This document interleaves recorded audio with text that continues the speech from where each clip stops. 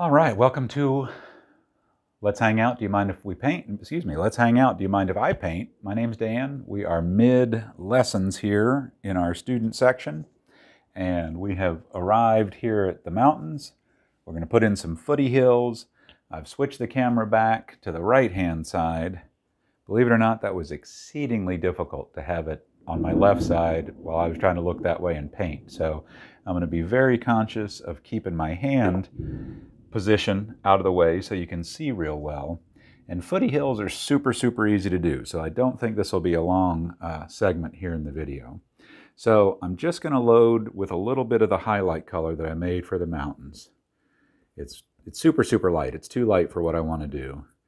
But I'm just going to load it, just pulling in some through on both sides. I just want the lighter color on first, and then I'm going to go into some of my blue, and some of that mountain mix may turn a little gray on me. That's fine. I just don't want it to be the lightest color, or the darkest color I can make on my palette, because these are way far off in the distance, footy hills. So I've got some pulled in, and then the last stroke is important in loading the brush.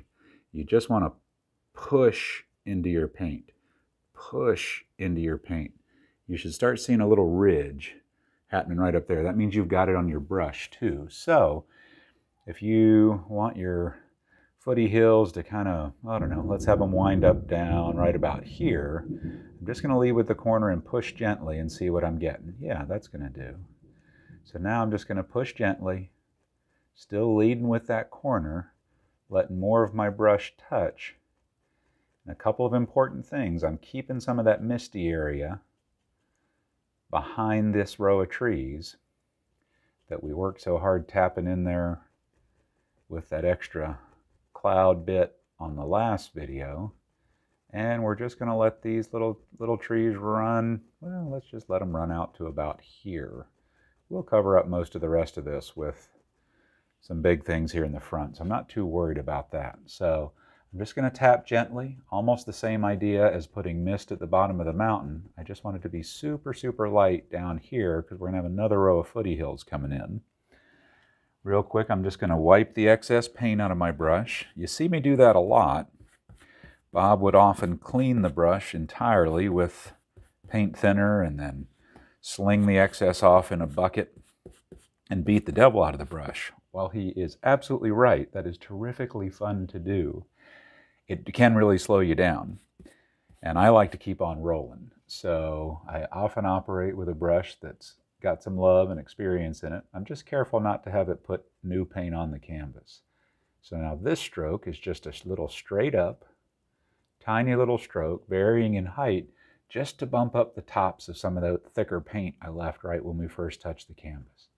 Don't go over these too many times. You really just want to do it once, maybe twice at most. And don't make them too crazy tall. They're just too far away. You just want the indication. You might even win Arborist of the Year in your area because you just planted about 100,000 trees over there on the far side of this lake. How cool is that?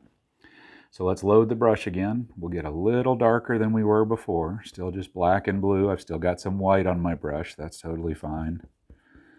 So I'll go back through this white-blue pile of mess we've got left down here. I still just don't want it to be the darkest dark it can be. I'm just thinking about having one more row of trees here. So I'm going to start tapping with that corner again.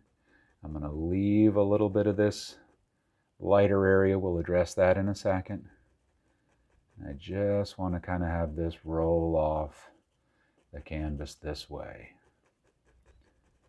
And we'll just kind of fill this in. I'm going to grab a little more paint, using a little bit more of the mountain mix, so it's just a little bit darker.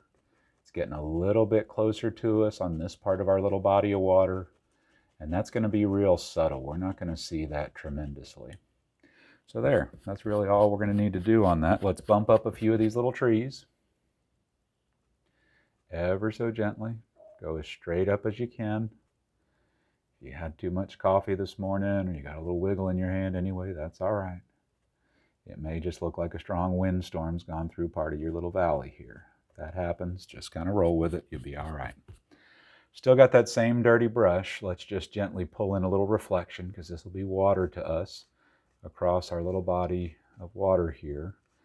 probably wouldn't be able to see all of this reflection, all of this shoreline. So I'm going to leave that as it is. And as I get further and closer to us, I'm just pulling a little further down. Wipe off any extra, and ever so gently, just go across, just to give it a watery feel. And there, my friends, you have instant reflections on the far side of your lake. Let me do one more thing for you to really set off those footy hills, and that'll be the end of this video. We'll move on to the next one, which is going to be some great bushy things and trees and such on this side of the lake.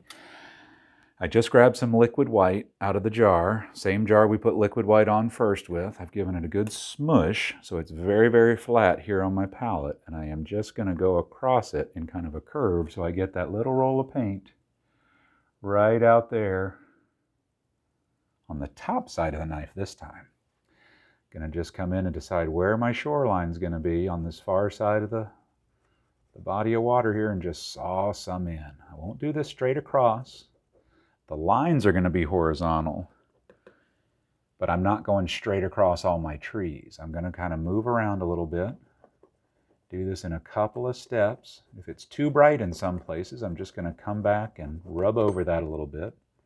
So we'll just, it'll still get absorbed by the canvas there, but keep these strokes horizontal. Otherwise your water's going to look like it's running right off your canvas. You can switch and pick it up on the bottom side of the knife if you just want to try it a different way. I'd suggest to you trying it both ways, the top and the bottom of the knife, and just do what works best for you.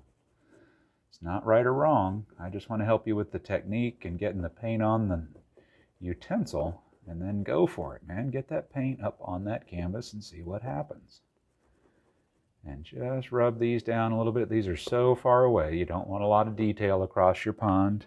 Maybe we got one more little spot kind of sitting out here in the lighter zone. We might be able to just see a little bit of shoreline on. Maybe as it creeps towards this little Pirate's Cove over here, it's got some too. So you can see, now it feels like that goes off over there somewhere. Maybe we'll put just a little ripple on the water. A little jet ski went by, a little sailing boat, little fish jumped. Who knows what happened over there. So there you go. Now you've got Footy Hills in front of the mountain. You got a nice water line cut in, and we are ready to jump to this side of the pond. So we will do that on our next video. See you there. Let us know if you're having questions or trouble on these sections, and we'll be glad to help.